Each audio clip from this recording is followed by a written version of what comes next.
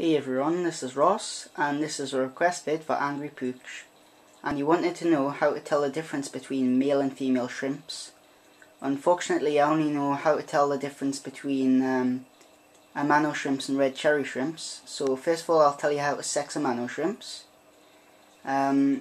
So the males will generally be smaller than the females, but they'll have a lot longer whiskers, and they'll have distinct spots down the side of the body. The males will be very skinny, especially in the tail. This is a male on that Java fern, and he's got a very skinny tail. He has two males, as you can see, very skinny tail, very long whiskers, and he has a female. She is much larger than the males there. If I get them in one picture, you can see there's the male and there's the female.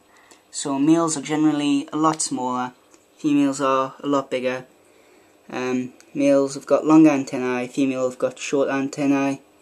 The males have got distinct spots down the side of the body, and the females usually have like a broken up dotted line. So yeah, they're the main distinguishing features of Amano shrimp. And for red cherry shrimp, the female is usually bigger, just like Amanos. The male's usually smaller. The males usually have longer whiskers, just like Amanos. Females usually have shorter whiskers.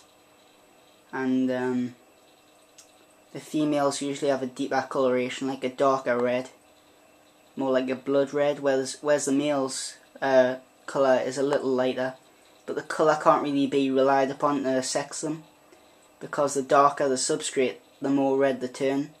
So really, a male kept in a dark substrate tank could turn his colour really dark, and if a female was kept in a light substrate tank, then her colour would go really light. So it's kind of hard to tell. So really, just go on a size test. If the shrimp's a lot bigger when it's mature, then it's probably going to be a female, and if it's got very short whiskers compared to the rest, then that's probably going to be a female as well. I don't know if I mentioned about saddles. Female Amano shrimps will have a saddle of eggs in the back, which they carry, and when they're mature and when they're fertilised, those eggs will then drop down to underneath the tail. This Amano shrimp's got a saddle right here underneath her tail, right there. So that shows it's a female. And that also happens in red cherry shrimp too. There's a saddle of eggs comes from the back down underneath the tail, and that's how you tell if they're a female as well. But generally the size rule works.